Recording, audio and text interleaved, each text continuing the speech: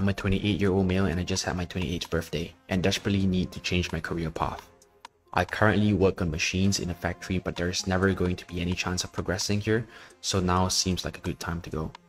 The only problem is I know next to nothing about programming and I'm really willing to learn and have been looking at different online courses. Realistically, how long do you think it would take from starting to learn to being able to getting my first job in industry, and how much will not having a degree impact any future job opportunities? Getting a tech job today doesn't require a university degree anymore. You need to put in the work to build projects. Build a ton of projects. There are so many free materials. The hard part is not getting the materials to learn. The hard part is, are you able to sit down every single day, 3 to 4 months, 8 to 12 hours a day, just coding away on those free materials? That's the hardest part. It's simple. Get a free material like FreeCodeCamp, Code Academy, for example. Build projects, learn the basics, complete algorithm challenges, and build your portfolio. Using this, start applying the projects after 4 months, you will be able to get something. Start with an internship if you have time. Practice. If you don't have the accountability, join a bootcamp.